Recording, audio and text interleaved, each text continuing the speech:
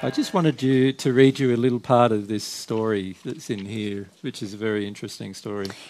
Can I just say, it's my dream that once AJ has spare time, he's going to read all 3 books out loud as books on tape for everyone. Because when he reads them, I go, just read that again.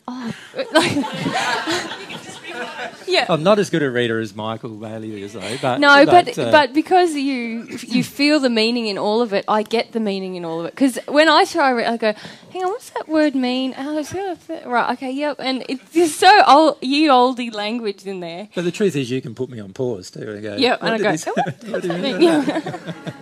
I want everyone else to have that opportunity. Yeah. This was a discussion, a dialogue between a man there was a man, a bit of background about these books is that there was a man, his name was Frederick on Earth. He passed into the spirit world via an accident. He had an accident.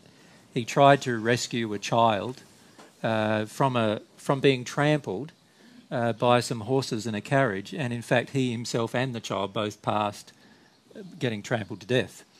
And he didn't even realise that he'd passed, actually, in the process initially. And he describes in the first book called Through the Mist the entire process he went through. But in The Life Elysian, he explains a lot more detail about the spirit world, the interaction between the spirit world and Earth.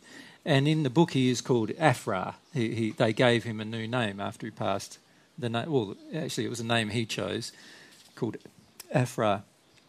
And he was speaking to another spirit about the earthbound condition of spirits, about what it is to be earthbound.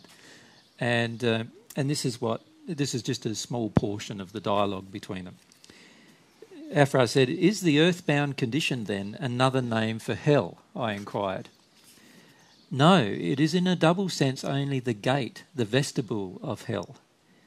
In the earthbound conditions are received actively vicious and openly rebellious souls, who, having deceived themselves and being bound to earth by reason of their slavery to sin, thirst for and determine to have revenge upon their fellows. Hence their cup of iniquity is not yet full, and in the violence of their passion they elect to continue their evil course in seeking to effect the downfall of others. And are they allowed to do so? Yes, every individual is free to do as he wills in that respect. We have no barriers of restraint, though all are continually and faithfully reminded of the consequences of their action, and a ceaseless watch is kept for the first sign of weariness in their futile course. Then, when the measure of their sin is known, they pass from hence, in other words, from this place called earthbound condition, to the real punishment of hell. Then they actually do not endure suffering here. In other words, around the earth, do they endure suffering? Most mercifully, they do. Or vague indeed would be the hope of their reclamation. You imagine if you had no suffering from continuing to attack people, then you'd think you could get away with it forever. And why would you want to go to anywhere else? You just keep doing all these things, you see. So of course, it's a merciful thing that actually they do have some pain as a result of their actions. Every soul, as it drops the flesh, finds itself possessed of a spiritual body, which is the true essence of the life producing it, and is only adapted to existence in similar conditions to that which called it into being. As in the physical state, fish prefer water and birds the air, so here every soul gravitates to its own place by virtue of adaptation. Does anyone need pause? Yep.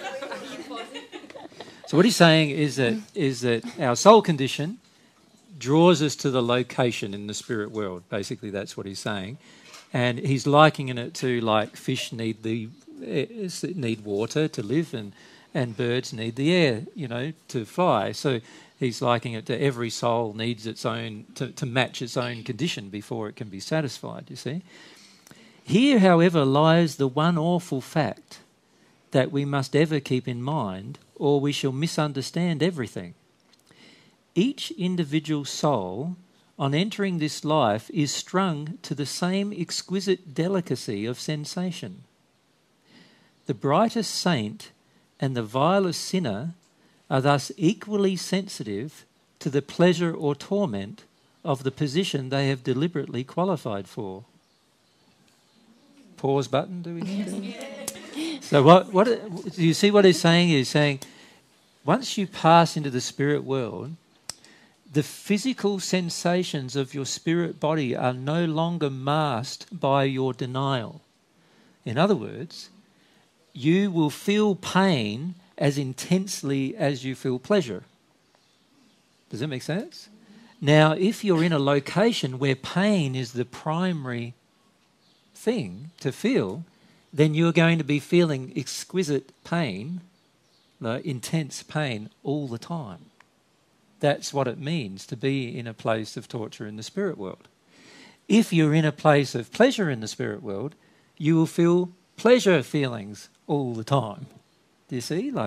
That's the beauty. And every soul is strung to the same level of sensitivity to the feeling, whether it's pain or pleasure. Right? And then he says, in this provision is manifest the perfect justice of God. So long as these rebellious souls remain here and unrepentant, every act of sin brings about its own immediate punishment until the futility of their course works towards repentance through despair, at the first sign of which we intervene and the prodigal is carried away to commence the discharge of the debt it has incurred in the remedial punishment of hell.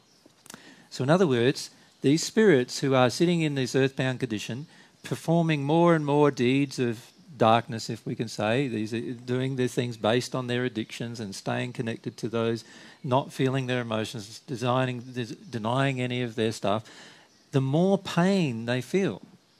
And they are very, very sensitive to the pain, very intensely sensitive to the pain. But the problem for many of them is the level of rage they feel against the system, if you like, or against people generally, or against one type of people like women or men, one gender or what, or against society is so. The level of rage is so high that every time they do an act, they feel more pain, but it causes them to be more enraged rather than just to feel the emotion. Like animals, then? Yeah, until they get to the point where they reach despair, that they are in so much pain that their rage is no longer able to save them from their pain. Does that make sense? And at that point, they stop, and from that moment on, they enter the spirit world into the hells, into a location where they can begin to work on the law of compensation or repentance. It depends whether they follow the natural love path, which is a law of compensation process, or the process of full repentance with divine love, which is the process we've been describing to you. Until they do one of those two things, they will remain in the condition of hell, slowly working through the sins that they committed up until that point. So any person who's actually earthbound, any spirit who's earthbound, has yet to fully embrace all of the things they can do that are bad, and therefore as yet come to a location in the spirit world where they can exist permanently. It's like they haven't exhausted their desire for evil things. They still want to, so there's still that desire in them, and it's still drawing them, and it's only when they reach the point of despair that desire no longer exists, and then people step in and help into them the hells, in and people can help them there. You see, in the hells there is always helpers supporting people in the hells. Now, the people in the hills have a choice of actually following the natural love principles, which is the law of compensation. So what they have to do then is compensate for every deed done on the earth, or they can choose to follow the divine love path, which is more about, you know, learning how to become fully repentant and feel the emotions of repentance towards God. Now, many of them don't do that for many years, and they follow the law of compensation for many years until they have the power in their soul to recognise there is a God. And then they begin directing their dialogue with God, and that then helps them begin receiving divine love. But I just want to continue a bit more with this. It says, then the actual penalty of hell does not begin here, in other words, in the earthbound condition. I gasped in amazement. How can it possibly do so? He replied. The liabilities incurred cannot be ascertained until the arms of rebellion are laid down, and God exacts strict justice, nothing more. Let me assist you by pointing out the difference between the punishment endured here and that of hell. Then you will better understand what it is I mean. It is possible that the punishment of the present may be equal to that the soul will here experience, but it is simply an effect immediately resulting from an act at the instant of its performance. Pause button. Yep. What he's saying there is that when you do something in this state, so for the spirits that are around us, many of the spirits we will finish up talking to in our lives are going to be earthbound spirits. So this is why it's important for us to understand, if we ever want to help any of them and we ever want to understand the condition they're in, we need to understand that they are earthbound, and since they are earthbound, what is going to happen to them is every single thing they choose to do that is unloving, there will be an immediate effect on their own soul and therefore on their own spirit body of pain that is the result of that immediate action. In other words, they are not feeling the pain of all of their life. They are only feeling the pain of the thing they just did. Does that make sense? And when you think about it, that is a very loving thing, because it causes them to see a relationship between the thing they just did and the pain it caused them. Does it make sense? Mike. Nevertheless, they will have to feel that what they just caused here on earth also later, once they start repenting in the later on, yes, and we'll talk about that in a sec. But there is this immediate effect when I do something wrong in the earthbound condition. I'm immediately feeling a penalty, and the reason why I'm immediately feeling a penalty is because God is showing me that what I just did was unloving, and there's a relationship between the pain I feel and the unloving act. So if I punch AJ, then I feel immediately the pain of that action. And in the spirit it's like state. A reminder. Hey, that wasn't. Yeah. Whereas here on the earth, what we have a tendency of doing is disconnecting ourselves from the immediate effect of our actions. In the earthbound condition, you cannot do that. You can't disconnect yourself from the immediacy of the action.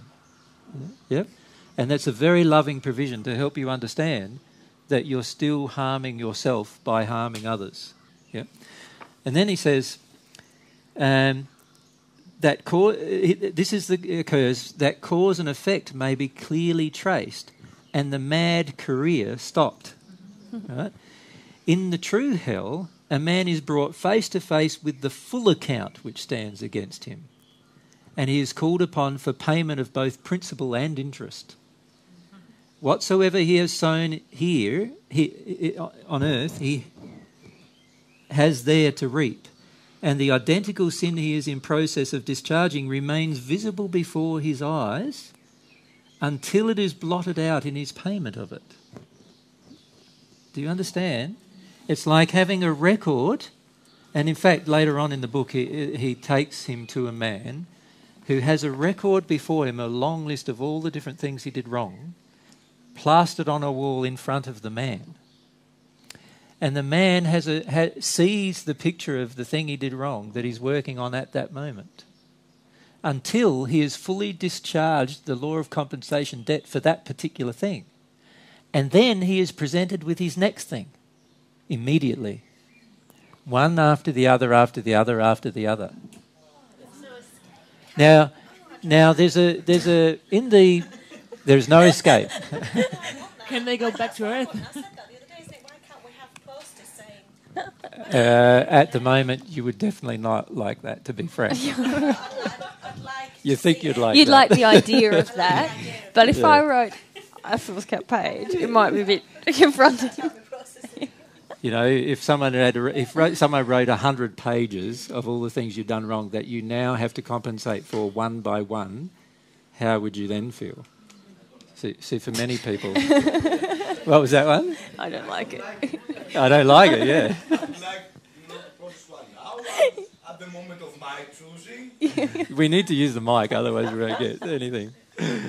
Yeah, but yeah, most people would want to choose it, choose what they process. And in fact, to be frank with you, the majority of you are choosing what you're wanting to process and discarding the hardest what you don't want to process, right? This is not available to you in the spirit world, right? However, most people, it brings up a lot of rage because they then feel like they have no control, no self-determination. They have all sorts of feelings as a result of the way in which things are processed there.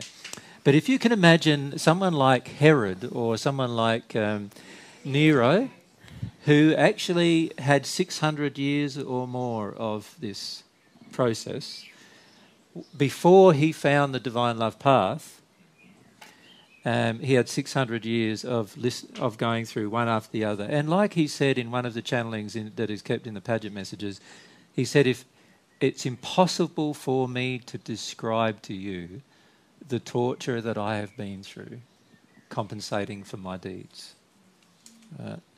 And this is where we need to... You see, if on the earth we fully understood the relationship between the things we did here on earth that are unloving and then the compensatory effects we're going to have to pay for them in the spirit world, many people would automatically choose to do a more loving thing. But because here on the earth we believe that we can get away with everything as long as nobody finds out, and if people do find out, as long as they don't attempt to punish us for it, we still try to get away with it. And on the earth we have this tendency to ignore law, to ignore any result of law. And many of us still, like I said Sunday, have this idea in us that we can negotiate with God. You know, I wasn't that bad. I was only bad that day, you know.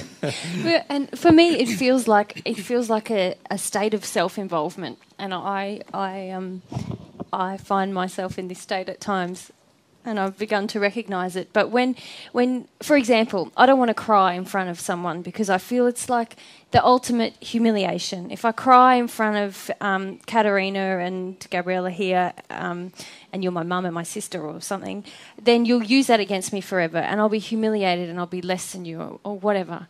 And I think that is the worst possible thing. That feeling of humiliation is just so bad for me. I can't feel that, God. I'm going to get angry at them instead. Immediately my self-involvement about my pain causes me to injure other people. And that's how we reason with God. We get to the spirit world and we go, yeah, but they would have humiliated me, and I couldn't bear humiliation. And it's like this justification of our unlovingness because we feel like somehow we can't cope with pain. And it's certainly been pretty much the entire cause of my unlovingness since we met, really, hasn't it? This triggering of so much pain and then feeling I can't do it and choosing instead to project about that. Yeah. And to be frank with you, if we don't learn these lessons here on earth about God and God's laws and so forth, when you pass, it is actually more difficult to learn them there, because many of us would be sitting with a list of all the different things we've done wrong right in front of us with no way out of that once we've passed the earthbound condition and we go into the spirit And we world. can say to God, but I couldn't feel that feeling of humiliation, but it's still there in front of you. That anger projects you. That anger that the you bargaining projected doesn't work anymore. You know, when you thrashed your child because you couldn't bear what they were saying to you, for example, that'll be listed there in front of you, and you say, but I couldn't bear what he was saying to me. But that particular point, you can fight it and fight it and fight it as much as you like, and this is why a lot of people in the spirit world don't progress for many, many years, because they fight every line. You know? You smacked your child 2,520 times. And what do you think your child felt? All this over the period of, their life, let's say, for some children, they got slapped every day. every day is 365 days a year. 7 years of that is what? 2,520 times. Right? It doesn't take long to add up huge amounts of sin on our part, even if we're just a parent, let alone somebody else who actively tries to harm other people's lives.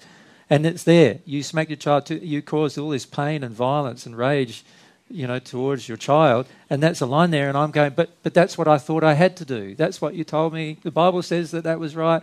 And I can come up with 1,000 excuses for my behaviour, and while I do, that record's just going to be sitting in my face the entire time in the spirit world. I will not get to another location in the spirit world until I discharge that debt, and I'm not going to discharge that debt by fighting it. Can you see? How do we discharge that? By feeling the causal reason why we did it. By feeling, firstly, that it was wrong, and that it was unloving behaviour, and then feeling the underlying emotional reason why I did it. Ironically, which can be all sorts of reasons. Well, ironically, if we use the example I used before, I can't feel humiliation, so I'll project rage instead. Ironically, the thing I end up, and beautifully, in my opinion, the thing I end up having to deal with in the spirit world is humiliation. Yeah. Yep. That's the reason why I did it, the causal reason. Yeah. Michael? Just a quick question. I've always wondered, once the spirit finds its place in the spirit world, can he still do actions that lower his condition? No. Usually a spirit, once he reaches his spirit world in the hells, he is resigned to his condition, and he definitely doesn't want to make it worse. So it's only when a spirit is earthbound that he continues to make his situation worse. So most of the spirits who are causing you distress right at this point of time are actually still earthbound and have yet to actually enter the hells themselves. Their soul condition would equate to somewhere in the hells, but they've not even gone there because yet. they're still continuing to do badness. They are still not finished their wickedness yet, and they are still degrading their condition. And it's only when the pain of the instantaneous thing they do affects them so much that they give up and they go into despair. And when they go into despair, that's when they accept where they need to live in the spirit world. Does that make sense? And at that point is the time they enter their location in the hells, to discharge their debts of what they created. Ironically, it's also the most loving place for them to exist, because they could not bear to live anywhere else. Their despair will match the location. So if the despair is just a little bit of despair, then they'll have a fairly bright, hellish location, if you like. And then if the despair is a lot of despair, they'll have a lot of very, very dark, very, very dark location. Yep. But they may live in a continual condition without any regress. So what I'm saying there is they may actually live in a place where all of the acts they want to create are actually automatically present in the hells. So if you... Can you give an example? So, for example, if I was a rapist in the on Earth, I would pass in usually and want to continue raping on Earth. In other words, what I'll do is I'll influence another man to rape a woman on Earth, and I'll set up the rapes even for the man. And until such a time as the pain of doing that exceeds my own rage.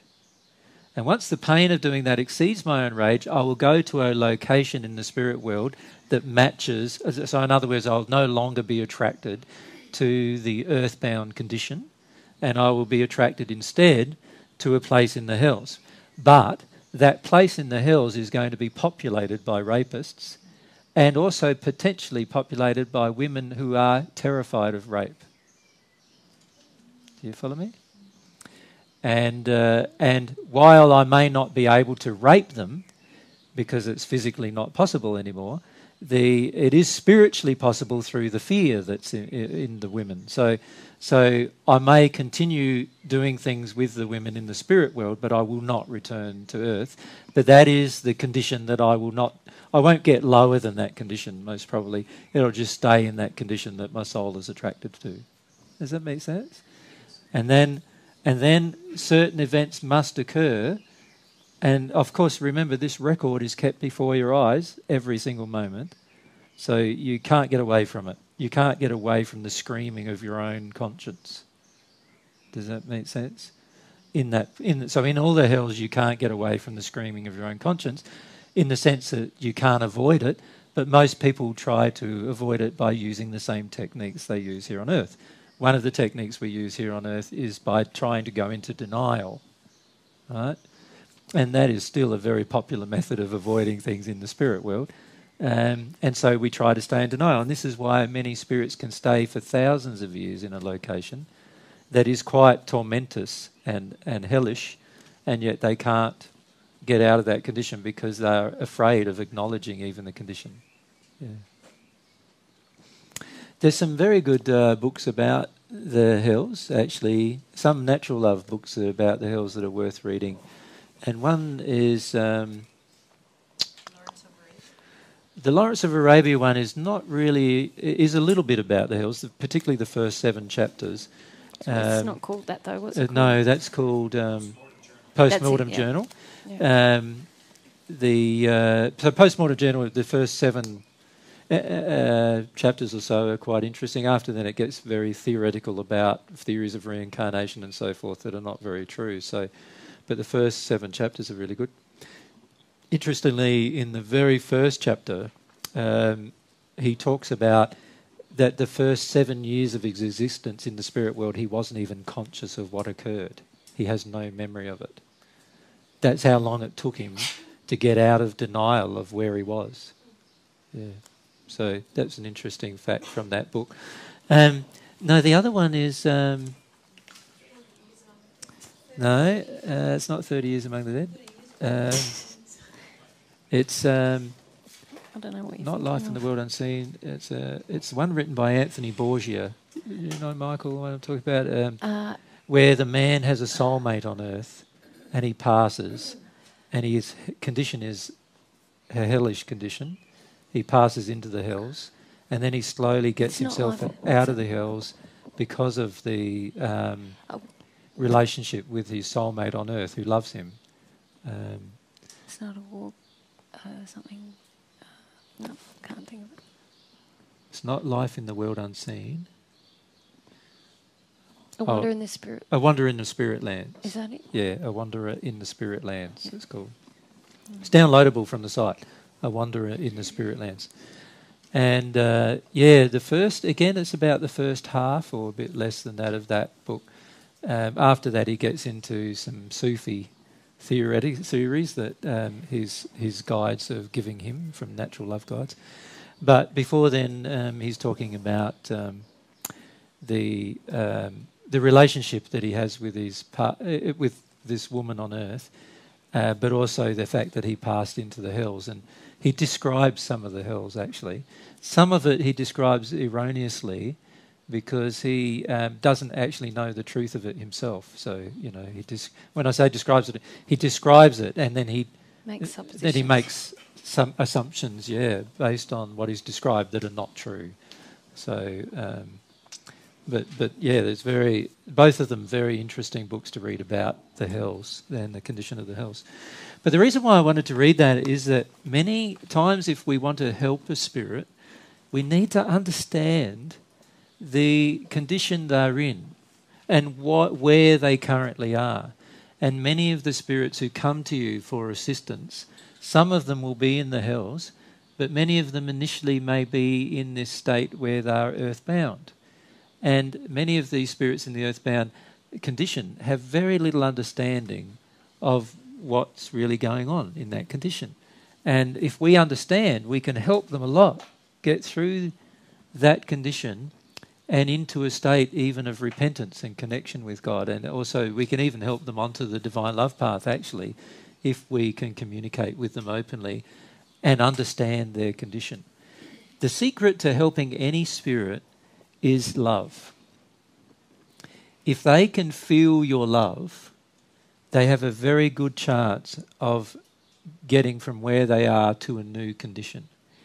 If you only discuss with them truths without discussing love, or without feeling love for them, then it's going to be very, very hard for them to actually embrace any positive thing from what you say. It's the condition of love inside of you towards them that will motivate them.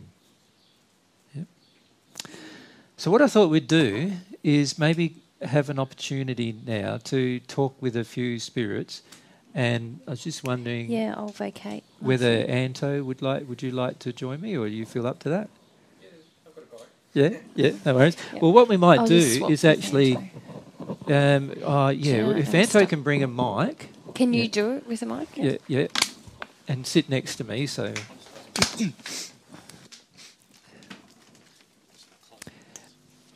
Yes, Glennis, would you, if we got another mic? Yeah, can we have the mic over there? That's all right, yep, just if we give the mic to Glennis over there. Expecting the man to bring it to you, Glennis. That's okay, but it's just interesting. Can you remember your question now? It's just a question about earthbound spirits. Yep. Can only spirits in a bad condition be earthbound, or is it a love-reliant thing? I'm not understanding earthbound and when they go to the spirit world. There can be spirits in what you would call sort of an average condition who become earthbound because of their addictions or because of their fears. So I have actually spoken to, for instance, a young girl who passed in 1950, and she was still living in the graveyard where she had been buried on the earth. She was earthbound. She was too afraid to listen to any bright spirits. She was about 8 years of age when we spoke to her. She was too afraid to listen to any bright spirits at all. And as a result, she stayed in the graveyard for 50 years or so, just over 50 years, before we talked to her by visiting the graveyard. And when we talked to her, a celestial spirit just came and grabbed her hand and they took her to Summerland. And she could have gone to Summerland 50 years prior, but she was too afraid, and it just needed somebody on earth to help her get through her fear. Now, the reason why she was so afraid was because of the parents' condition and the parents' grief when she had passed, and also because of the teachings, the Christian teachings the parents had retained, in that she believed that she would either go to be with Jesus or she'd go to hell, and she went to neither of those places, and so she was automatically afraid of where she was and she didn't know what to do.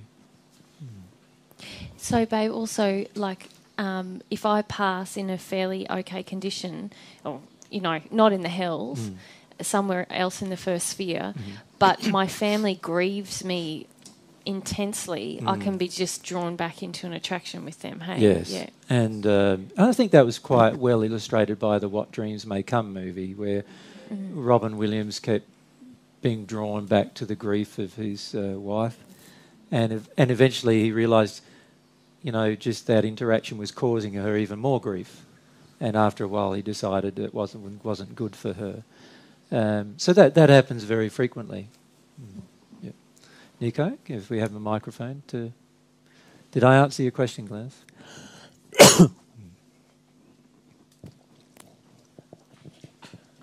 I would like to ask if, let's say, somebody pass and go to the hells. At that moment, are they supported from spirit guides or celestials in order to connect with their emotions? Every single person who ever passes always has a guide and guardian still trying to assist them. Oh. The problem is that many of them don't either recognise the fact, nor do they listen to them, and many of them in the hells are very, very afraid of connecting to any bright spirit, mostly because of feelings of shame. So in other words, they feel so ashamed about what they've done that they won't talk to a spirit who seems to be holy, if you like, to them. And so often they don't even acknowledge at all, completely in denial of, just like many of us here are completely, on earth, are completely in denial of any spirit world. They themselves are completely in denial of any spirits higher than themselves who want to assist them. So it's possible to have this emotion here on earth, then pass on the spirit world, let's say hells, and still, let's say, have this list in front of you and feeling not be guided. You know, the same hopelessness as here on earth. Yes, it's possible to feel exactly the same hopelessness here on earth and to feel like nobody cares about you at all. When in fact, they are literally surrounded by people who care for you. Like I've been in that condition here on earth. As I've said in the past, there's been a time in my life where if I had died, in the physical, nobody would have noticed that I've gone for a couple of months. Where nobody had any contact with me on a daily basis. And so nobody would have even noticed that I'd died. So in the spirit world, many people are in that condition. During that time, I must point out, though, that there would have been many spirits who had noticed that I'd died because I'd had my guides and my guardian and, everyone else, do you know what I mean? But I didn't recognise that fact. I felt totally alone, right? And I didn't acknowledge anybody's interest in the spirit world at the time. So there are many times when we feel totally alone, when we're not alone at all, but we do feel totally alone. And almost every person who is earthbound or every person in the hells usually go through a period of time when they do feel like they're totally alone and nobody cares about them at all. Yeah. All right. Welcome, Anto. Yeah. Anto's from Australia, for those of you who haven't met him. Decided to come and visit with us. And for the next 2 or 3 weeks we'll be here. Anto, you started speaking with spirits, about? From last year. Probably last year. Last year, yeah. And it's slowly developed more and more, hasn't it, as time's gone on? Yeah, it seems to be growing the more I've spent some time with AJ Mary. Yeah. You just get this sense of openness around them, and I just found my mediumship has just grown. Yeah. So I've been able to test a lot of the things. Through your mediumship. Yeah, and using logic, I can also Yeah. use my prayers, and then I get the answers, so I can verify Yeah. a lot of the things for myself. Yeah.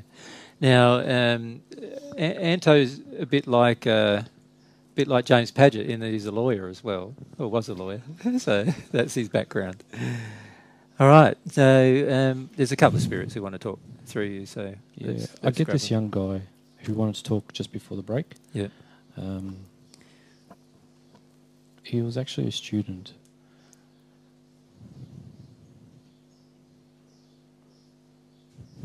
He's just actually quite. I'm quite thankful that he's being able to talk to you. Yeah. He's come to the realization that he's actually just dead. Yeah. Does he realise when he passed? Well, the incident, I've seen how I've passed, yes. Yeah.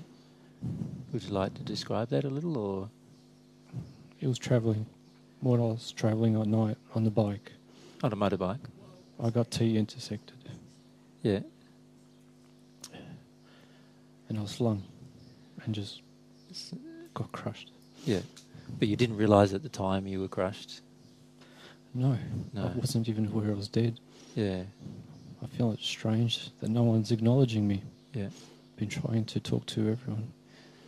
Did you notice your own body when that happened, or did you still feel you were in your physical body even though you no longer had your physical body with you? I felt I was still me. Yeah. There's nothing different. Yeah. Other than I am more hazier. Yeah. But I attributed that to. Now I attribute it to being intoxicated. Right. So you were riding the motorbike drunk, Coming home. coming home. Yep. From the pluck. From the From Plaka. Plaka. And, yeah. And what, so you lived in Athens, or? Yeah. Yep. Studying. Studying. Yeah. And so how long ago did that occur? What was your name? Can you tell me your name? It's not coming. No, no worries. So how long ago did you pass, now that you look at it, when you had that accident? How long ago was that? A year and 17 days. Yeah, no worries. And in that time, you hadn't really realised until just recently that you had actually passed. That's right. So what did you spend your time doing? There's so many people. Yeah. I met all these new friends. Yeah. All people who had passed too, now that you realise it, or they don't realise they'd passed, though? None of us realise that we've passed. Yeah. It's just this great commotion yesterday, and I had to explore and follow these people. Which people did you explore? Some of the people here. Yeah. And when you said a great commotion, what do you mean by a commotion? All these people were looking at these people. They can talk to us. Ah, okay. They're different. Yeah. I was entranced Yeah. with the archaeological work I was doing. Ah, okay. I thought I'd graduated. Right. So you were attracted to Anto when he went to the Parthenon, to the Acropolis, or? To the others. Yeah, okay. It's just they weren't being receptive. Yeah. To my acknowledgement. Yeah. To Dionysus. Yeah. Yeah. To the long-haired guy, fellow. Long-haired fellow. That's Igor, his name. Igor, That's yes. It.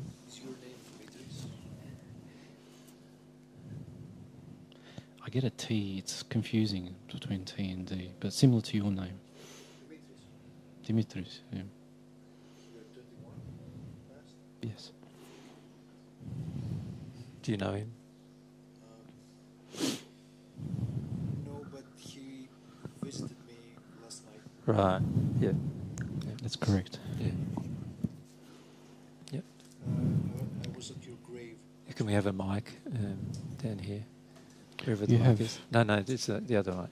We need to hear. I was at your grave last night on my sleep. There were a lot of friend of yours, and perhaps a lady about 45 was your mom.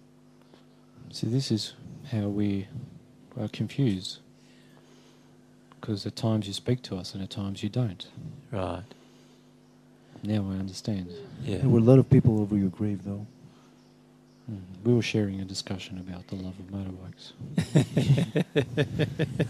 Which is what we were starting to discuss with. And how powerful we feel. Yeah, yeah. And how all the women like.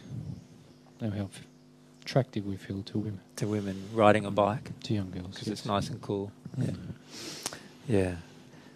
And can I then just talk about a little with you? Like, so you spent a lot of time in the last year just basically feeling that you weren't dead and talking to other spirits and trying to talk to some people who you knew, but not having much success talking to the people who you knew. Is that how it was? That's correct. Yeah. My family are around. Yeah. There's new family members. That have already passed that They're you already now passed met. that are here. Yeah. There's more people. I'm aware of more people. Yeah. The population is quite immense. Yeah, yeah.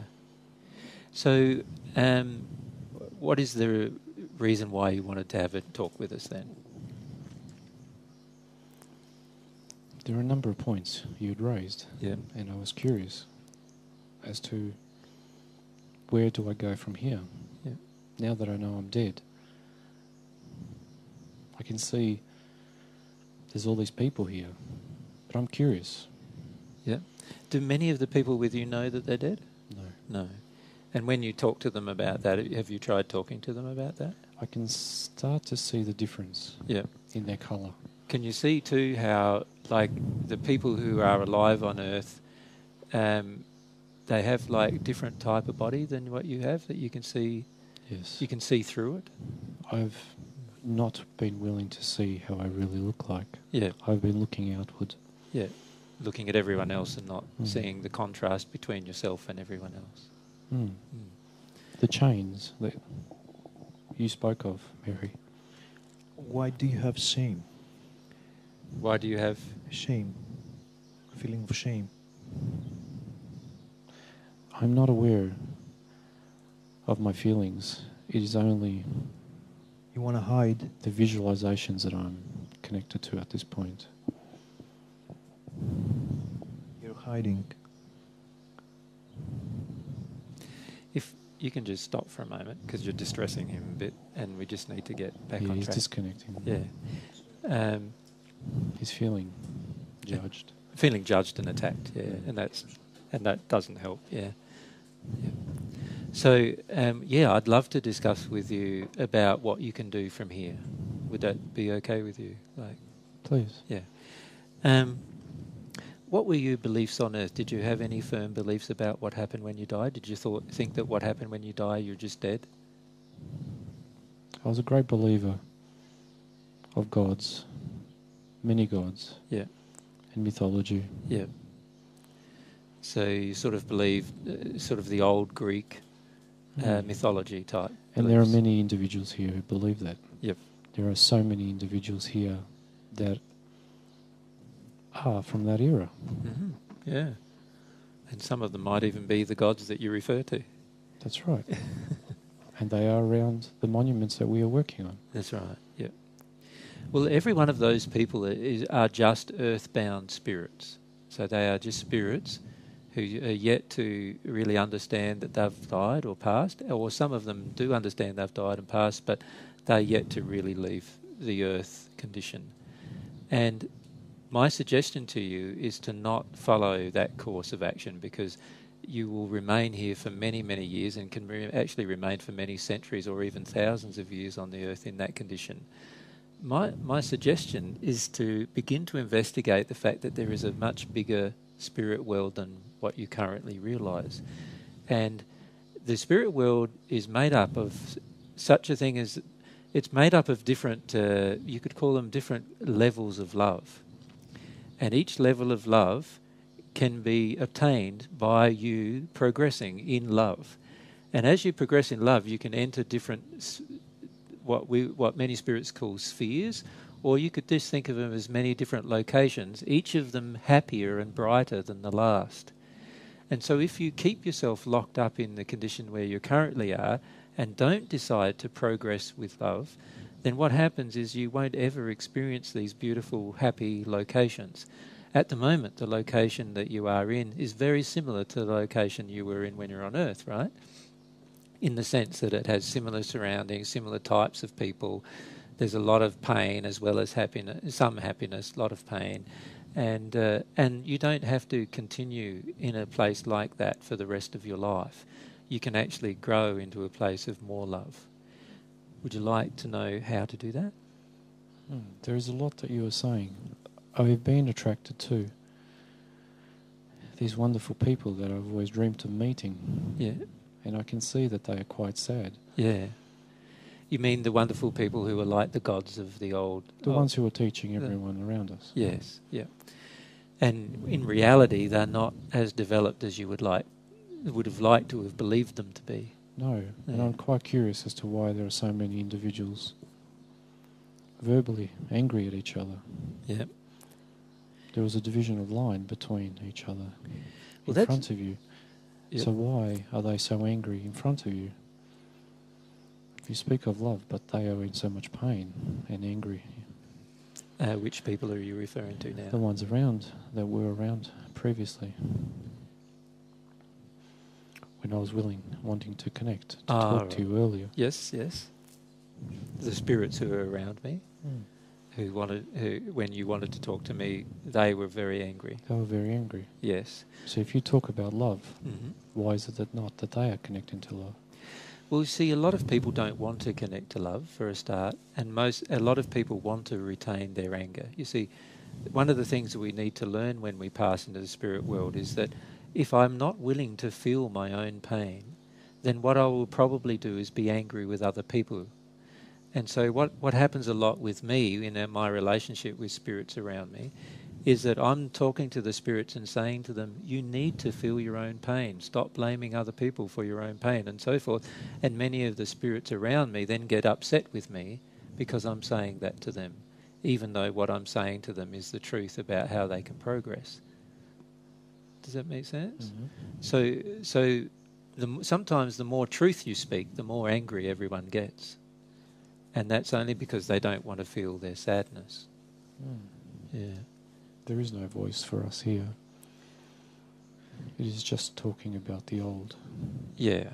Unfortunately, many times we'll be attracted to a location where, you know, if we didn't have a life where we talked about much other than, you know, day-to-day life, then when we pass into the spirit world, we still continue to talk about day-to-day life. We don't talk about anything deeper. We don't go and investigate anything deeper. And my suggestion to you is to start investigating deeper things. Can I make a basic comment about the spirit world that's really important for you to understand? And that is that any person who is brighter than you in their spirit body, that person also knows more than you about the spirit world. So is this not the spirit world? No, where you are currently is still earthbound. So where you are currently is actually connected to the earth, living on the earth with other spirits who are connected to the earth and living on the earth, and you're not yet left the earth. So you are yet to really be in the spirit world, or in heaven, as you can think about it. But there are parts of the spirit world that feel like the hells, and there's parts of the spirit world that feel like heaven, and there's many parts in between. And each part in between is a different level of love. And so the important thing for you to understand is if a spirit is brighter than you are, then that spirit knows more about love than you do. Does that make sense? And because of that, they're worth listening to. Now, can I show you the conditions of brightness of different spirits, just so that you get an idea of what I'm talking about? What I'm going to do is I'm going to ask one of my celestial spirit friends to come to you. Oh. You see how bright they are and how happy they look? But I don't feel happy. No, I know you don't feel happy. The key is just to feel your feelings still. It's okay to cry. And just feel your feelings. But you see that spirit is very happy and very bright. You see that? Now that spirit knows a lot more than you do about the spirit world. And that spirit can help you become like they are. See how bright they are? But all they're doing is making me feel pain. They're making you feel pain because of the contrast between yourself and them. What I'm going to get them to do now is to tone down their brightness so that you feel more comfortable. Can you feel more comfortable now? See them toning down their brightness? Can you see that? They have control over that. You feel more comfortable now? They look like me. He's very young. He's very young. How did he die? He's too young. He might look too young, but how did he die?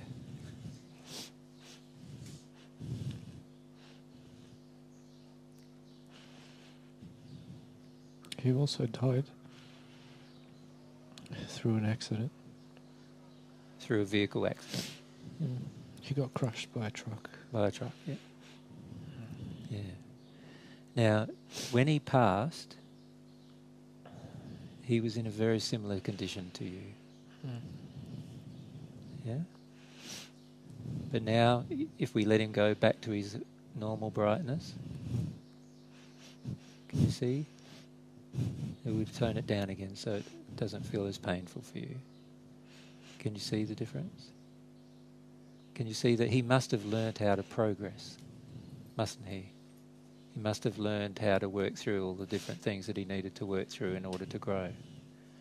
So my suggestion is if you listen to him, he'll be able to tell you many things, and he can become a good friend for you. And he can tell you many things about the truth about how to progress in the spirit world. How does he do this? How does he do what? There's too many questions. I can answer some of them, and then he'll be able to answer many of them for you. He's talking to me in my own language. Yes? But he speaks in many languages. That's correct. He knows every language of the earth. He knows more about archaeology and history Than you do. than I do. Exactly. Yeah. More than the gods. who More than think the that gods they are- who think they know more, yeah. Yeah. That's right. So how did he get all that knowledge and information? That's an interesting question, isn't it? How did he create this space around me? A place of protection around you. Hmm. That's just by his presence. I can see everyone angry, but no one is touching me. Yeah. Well, he's able to communicate with you directly now, and because of your willingness to communicate with him, he's able to surround you with some protection so that we're not bothered by the other angry spirits.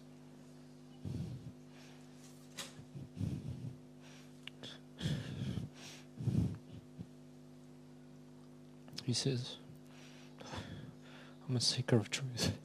Yeah. This is why you've investigated archaeology, isn't it? You think about it. Wasn't the reason why you investigated archaeology because you wanted to discover the truth about history? But it's history that holds us. He's saying it's the history that holds us here. Exactly. It's your desire to connect to the history rather than to understand what really happened. It's an emotion. He's also saying, he talks quite quickly. Yeah, well, he puts packets of thoughts into you, doesn't he? It's like just a form stream of lights are coming at me. Yeah. And then with lots of information and pictures. I have all this information. Mm-hmm. I cannot talk to him that way, but no, but he can talk to you that way. Yeah. So every question's being answered. Yeah. Can you see you don't really need to ask me any more questions? Other than to say, yep. I'm so aware. Wow, I'm so aware that the people on earth around here are so open to us, and that is why we are so connected to them. That's correct. We do not feel that we have passed because they sense that we are here. Yep. And this is something that is quite sort of unique in Greece in a lot of ways, in that there's a lot of history here with regard to spirits and spirit communication and all of these kind of things. There's so much that there's very little injury in most Greek people towards communicating with spirits. And as a result of that, most Greek people do feel the influence of spirits in their day-to-day life quite markedly. And as a result of that, you also feel like you're still on earth talking to them, but unfortunately not progressing in the spirit world where you could be progressing to.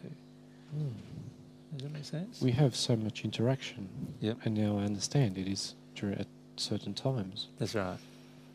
Yeah. But I'm also able to talk through them. That's great.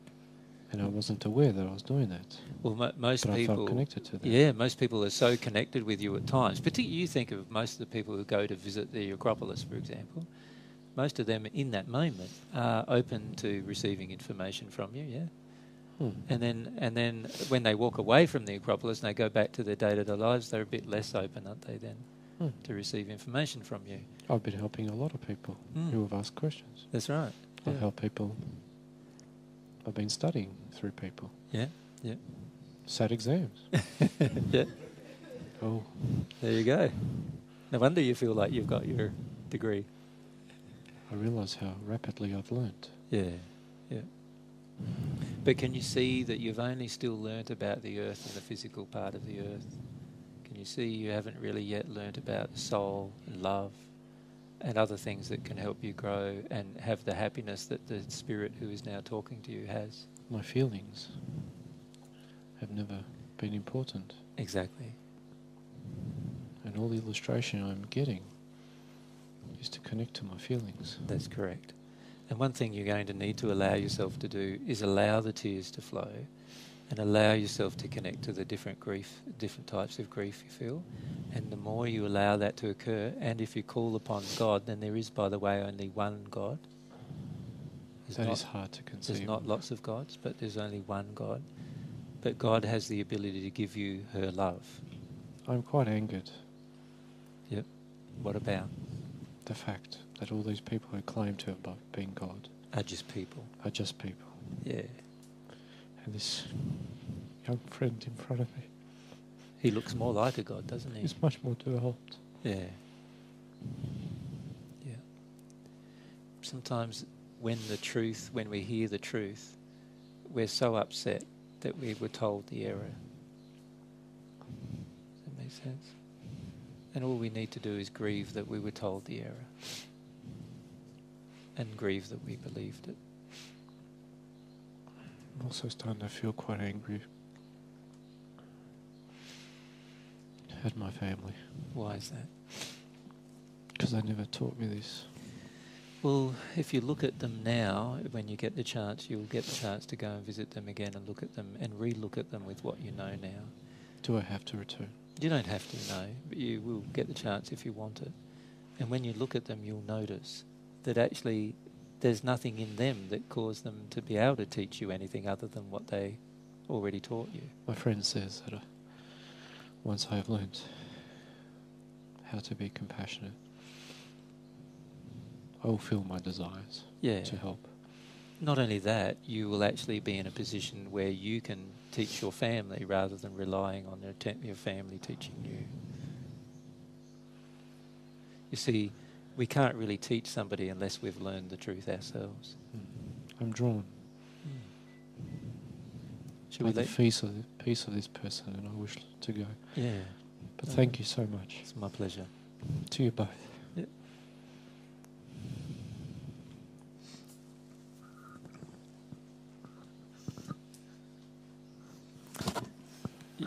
You're going to go for a walk.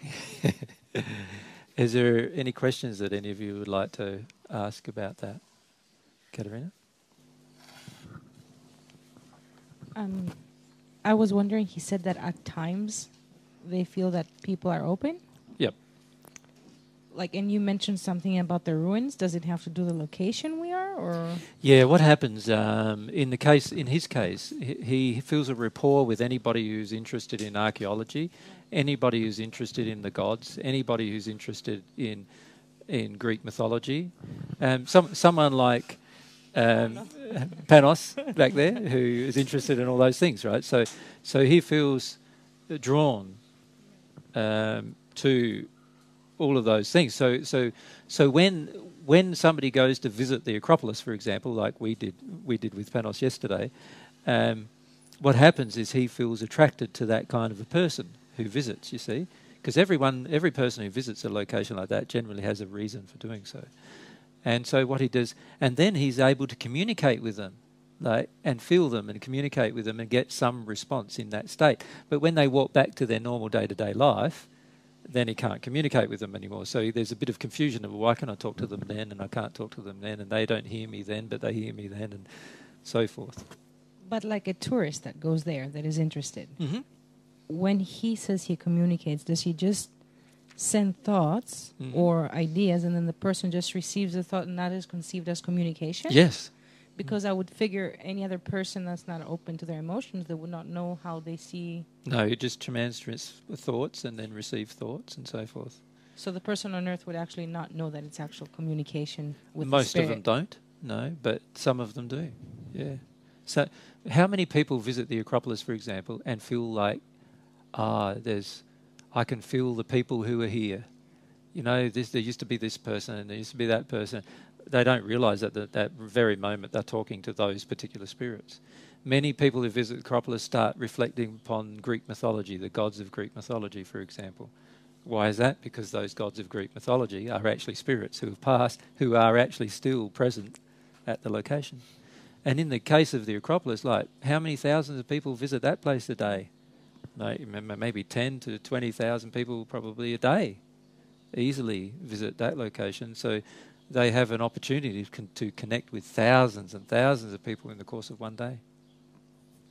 So then the desire to remain earthbound like he was is actually established before the person dies? Like what sends him to earthbound or to the spirit location that they're supposed to go?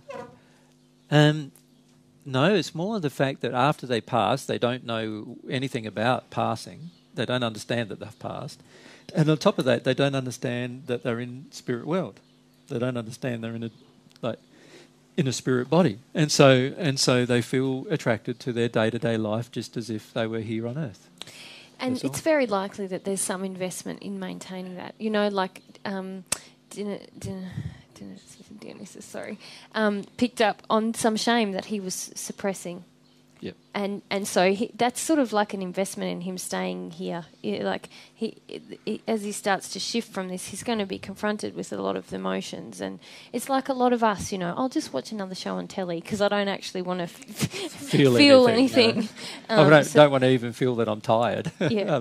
Yeah. So it's not a predetermined thing that, like, I'm deciding before I pass that I will pass and...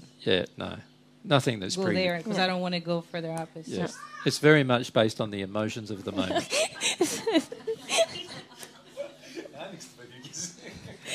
It's a child calling from the street. that was Katerina's son.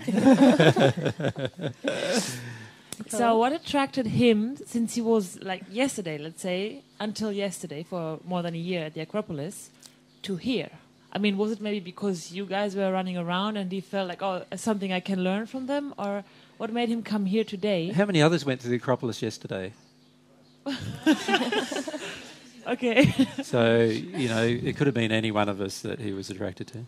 Okay, but he said he was attracted to Igor. Yeah, but it has to do with an attraction to a person that happened to be there. Yes, and that usually, he then followed. Yes, usually there's also a similarity in age, a similarity in emotions.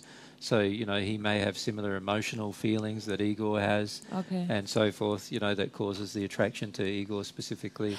Also, yesterday we did have a discussion with Panos about the fact that it's likely that there's many spirits with him who have similar passions and encourage his passion. So maybe, you know, they hear some of that as well. We also had a discussion about the Greek gods and their conditions and so you know, where they were at, and many of them being still earthbound, and just people who have passed and all of that stuff as well. So there was a lot of information being discussed during our visit there, and of course all of the others who visited, there would have been different things being discussed, and all of these things create an attraction for that particular person. And then he just finds himself in a surrounding like here all of a sudden. Yeah.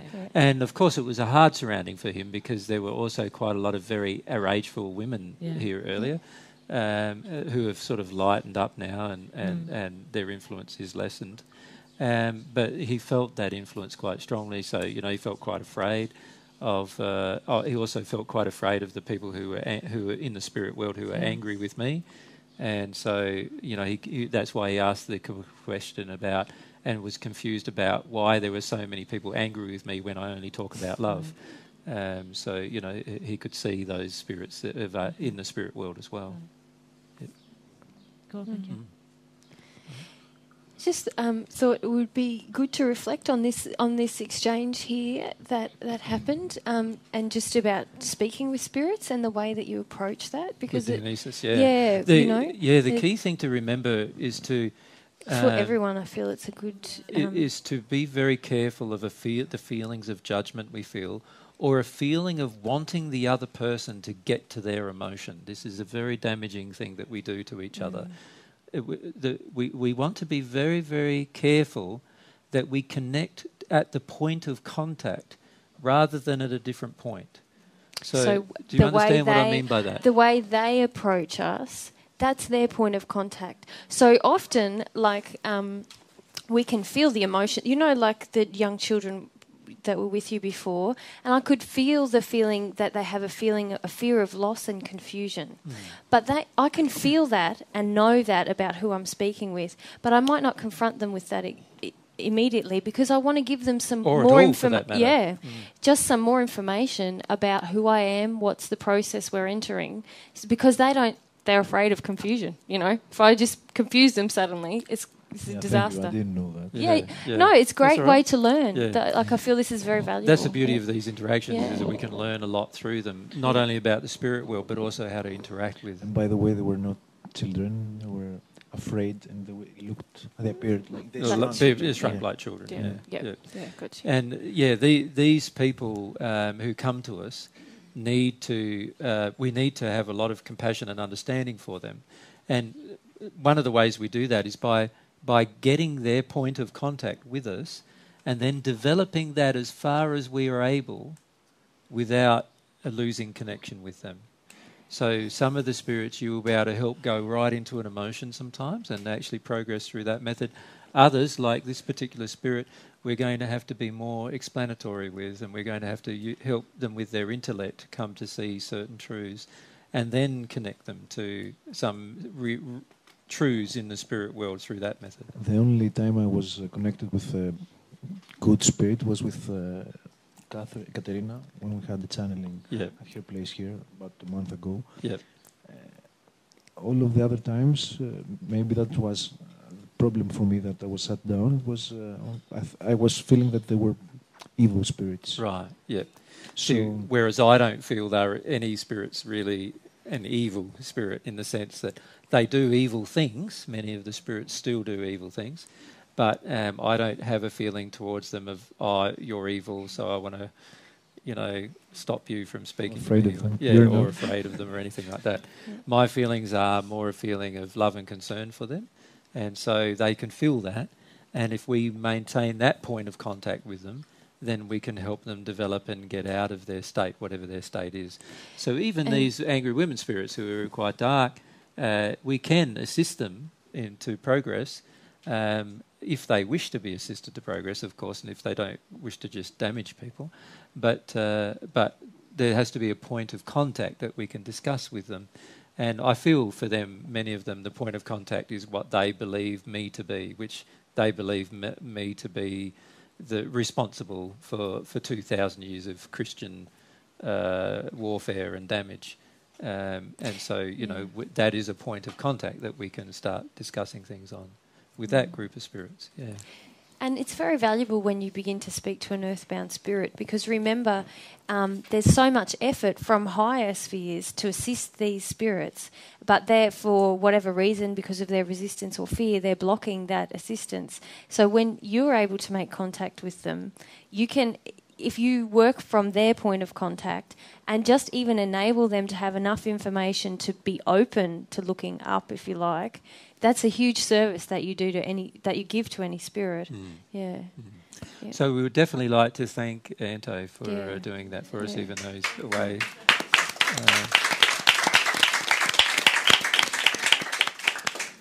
And because that is with all of these interactions, what we find is not only does the spirit learn many things, but many of us learn many things in the process, right? We learn many things about spirits, we learn many things about people on earth, we learn many things about our emotions, we learn why things happen on earth, and because of the different spirit influences that are there, we can see things from a spirit's perspective, which is a very interesting perspective sometimes to see things with, and in the process learn a lot more about our own future, our potential futures. So there's a lot of blessings and benefits from these interactions.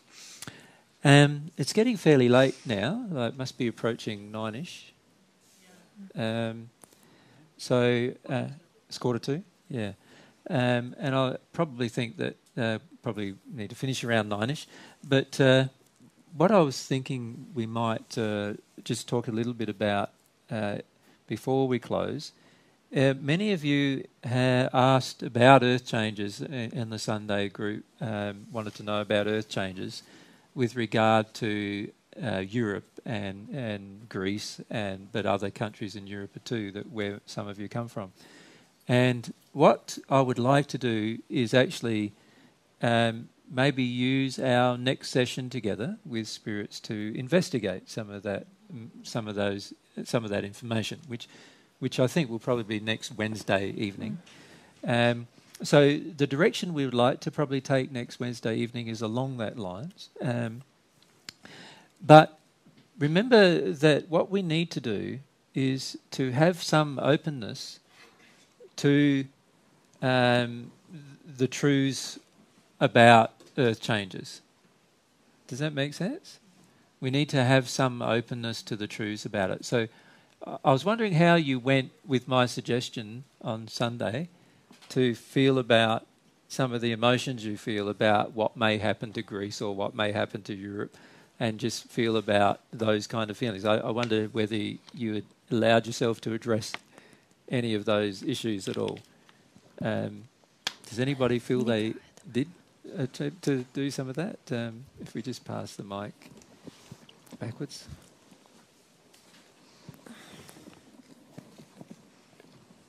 It's easier for me to feel what in the rest of the Europe will happen than focus really on in Greece, you know? Yep.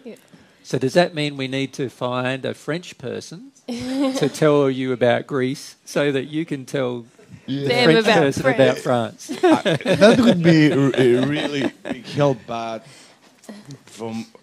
if it's okay, and I'm not 100% certain, I only know one thing. In South Mediterranean Sea, we will have volcanic eruptions. That is for certain. Yes. Especially one of the biggest one is Mount Etna in Sicily.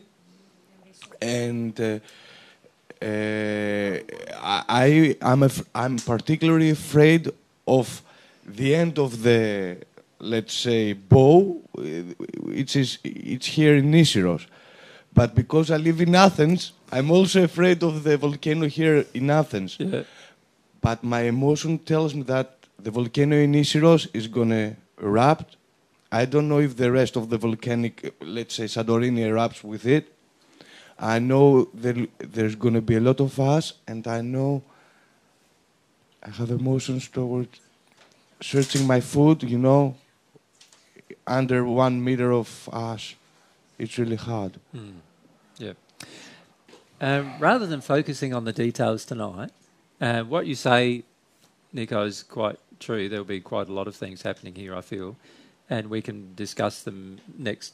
We'll use next Wednesday night to discuss sort of the details of all of those kind of things, if we can, as much as we possibly can anyway.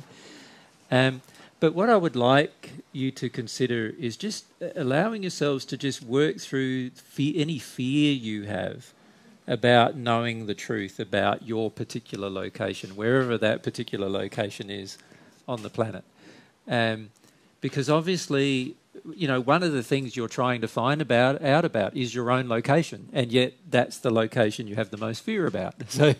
So naturally, it's going to be the thing that is most difficult for you to hear about. And if we can allow ourselves to receive this information, because there is quite a lot of information that can be given, if we can allow ourselves to receive this information, we then are more able to be prepared for what may occur. Now, in terms of generalities, what myself and Mary are doing over the coming months is we have a process already that we've begun, and I've mentioned this before, that we've begun investigating Earth changes all around the Earth, and we're trying to put together a summary of all of the changes that occur in each location around the Earth to as far a greater detail as we can, given the time constraints that we have. And what we'd like to do then is to prepare a document that we can place on the internet of a summary of all of those particular changes and events. But we do want there to be some degree of, some level of certainty about those particular events. And for that to occur, we need to investigate through a series of processes that we're going through at the moment with some spirits, the truth of what they're saying and the accuracy of what they're saying. And so that is happening as we speak, basically, and will continue to happen until the end of next month. And then we hope to be able to start presenting more information about Earth changes and how different areas will be affected. So please bear in mind that whatever you see and hear next Wednesday evening, while it may be the comments of different individuals who are present, and may be the different feelings of different individuals that are present, and it may also be what different spirits with us believe or think will occur, that we as yet ourselves, myself and Mary, would not say to you for certain what will occur. Do you follow me? until such a time as we have some certainty in these interactions that we're investigating. And to give you just an example, if you're going to sit down and try and channel about these things, we did this as an experiment with the mediumship team that we've started for God's Way of Love. Everyone went home to channel about earth changes, not to share about the process necessarily, but to challenge themselves to channel about something they were afraid of as an exercise. And the results were very varied. And Nico, you'll like this. The only place that's safe in the world, if I combined all of the different things, where we live. Kingaroy. Yeah. Because everyone else lived there, so they're like, it's safe here. But some of the mediums related this feeling of pressure, and it's similar to what Nina was describing earlier, this feeling of compulsion. No prayer beforehand. I've just got to write it down. Now it's finished. And there was a lot of terror. And in fact, they were just channeling spirits in lower spheres who are terrified about earth changes and who like... Because they're terrified for a lot of different reasons, which we can list if you wish. Go on. And so the quality of the mediumship was not very high, and the quality of the experience for the medium should have told them that I'm not actually channeling someone in a celestial state or someone in a higher state. So just for yourselves to reflect on what's happening for you emotionally as you sit down to channel or connect with someone. If you're and this is why AJ is stressing the importance of at least acknowledging your fears and starting to look into them, because if you're in a heightened state of fear, you're going to have the most rapport with a spirit in a heightened state of fear, and the quality. And where are they? Lowest. They're in the lowest spheres. Yeah, and they don't have access to that kind of information accurately because, just like us, their fear obscures their clarity. So, just keep that in mind. You do it when you're in a clear space, when you feel okay to pray, and And just for next week, I was wondering whether someone would know how to purchase a map of Europe that we can basically put up and point to. Yeah? Yep. Yeah? You be able to do that for us, Nico? Like, I have a map of Europe. I mean a fairly big one. I can find that we can sort of whack up on a wall or something. You don't need to travel anywhere specific or just to illustrate. Yep. Okay. Just to illustrate, yeah. Yep. Yep. That's fine. Yep. Good day. That'd be excellent. Okay, how's everyone found tonight? Yeah, it's really good. Yeah? So you felt like you understand a bit better what's going on between yourselves and the spirit world and the different influences occurring? And scared the crap out of you. We're not dying, okay? We're just not dying. Just stay here forever. Yeah. The beauty of dying with this knowledge is that the more you know when you pass, the far better off you are. It's totally the opposite of what most people on the earth believe. The less I know about death, the better. But the reality is the more you know about it and the more you know about the spirit world, the better off you're going to be. Because if inadvertently you do find yourself in one of the hells when you pass, you'll at least know how to get out of it, right? And if you do find yourself in the second sphere when you pass, you'll go with relief. Oh, beauty. Yeah, that's a relief. And so you at least know where you are. And also with the interactions, you'll at least know some of the details about the interactions between the earth and the spirit world. So if you feel drawn to come back to the earth, pulled by the grief of some of the people who haven't passed, and who are friends of yours, then you'll know why you're being pulled. There's all these things you'll know about and understand because we've discussed them at least. Whereas if we'd never discussed them, what would you ever know? That's the difficulty, isn't it? Yeah. So no, I was just going to thank you for your participation because I'm going to email the mediumship team and recommend that they actually watch this talk as well because I feel it's been really we've covered a lot that will help a lot of people. So so it's you've created that opportunity for us to talk about those things. I'd just like to thank you again, Igor, for your work doing what you're doing, and Lena. As well. And I'd like to thank Panos too for organising his stuff. Absolutely. And we'd like to thank Artu and Katerina. Katerina for the use of their house tonight. As well.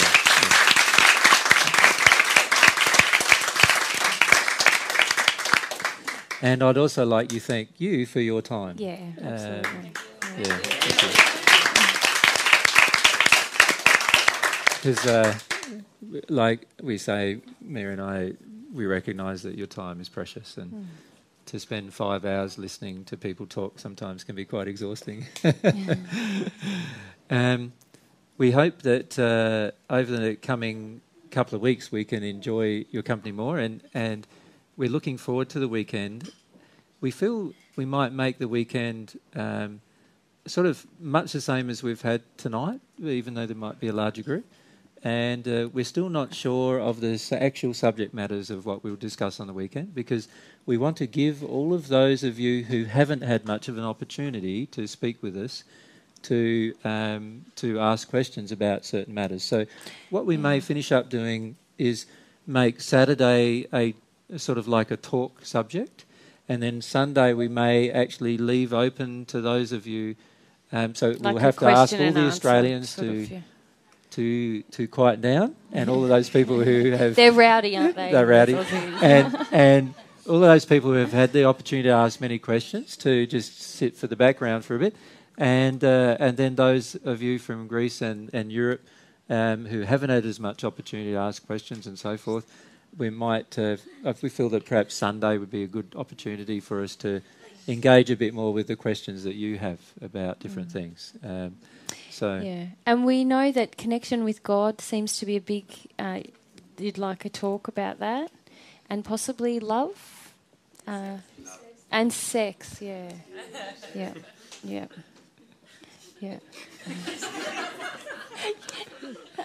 Do you feel shocked about that? No. I'm just smiling because there's already enough sex here in Athens, isn't there? Like, no. I feel it is a subject that needs to be talked about. I think that'd be great to talk about that. Maybe it'll happen the following weekend, though. Yeah. Also, I was listening to something on YouTube that you talked about the laws of the universe, and you talk about something very interesting that I think. Yeah. You don't need. I was talking about health, attitude to health, and what we put in our bodies and our. Yeah. And you said there's a fast track to that. Yeah. Which is through the soul. Yeah. And I didn't get that. It's not on my YouTube.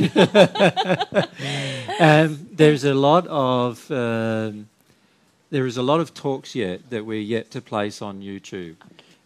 Igor's been doing it by himself, and of course, there's quite a lot of work involved. I'm sure. And there's a backlog of nearly 100 talks yet to be placed on YouTube. And so what I've asked Igor to do is to focus firstly on the talks that have yet to be put onto DVD. So that means that he's focusing firstly on the talks that we gave in 2010 and 2011, and then once all of those talks are placed on YouTube, then we'll be going back to the talks from older sessions and placing them on YouTube as well. But as you can imagine, it's quite a large job. Every talk takes quite a few hours. It's large amounts of data, around 60 to 80 gigabytes of data for every talk.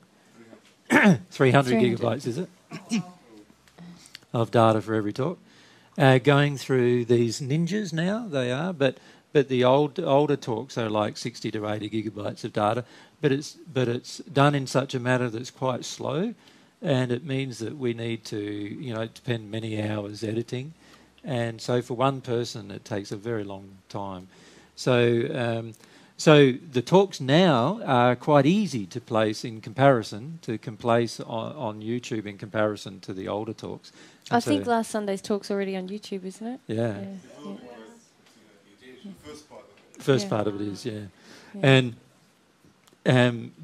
of course Igor's travelling with us as well as doing other things in amongst all of this. So, it's quite a time-consuming process. But your question is just really about how do I get healthy through the soul? Right. That's it. You got it. Should we answer that on the weekend? Let's. It's probably not a short ask answer. that on Sunday. Yeah. Yeah, ask want to that be on talked Sunday. about. Yeah, and yeah, we'll see sure. the answer it. Yeah. Yeah. Okay. Well, thank you. Thanks, everyone. Oh, sorry. What was you going to say, Elizabeth? I just brought some little koalas. For those that aren't Australian. Okay. Yeah, no worries. Not that they look anything like them. Is that how it goes? Because koalas are about this big. Yeah.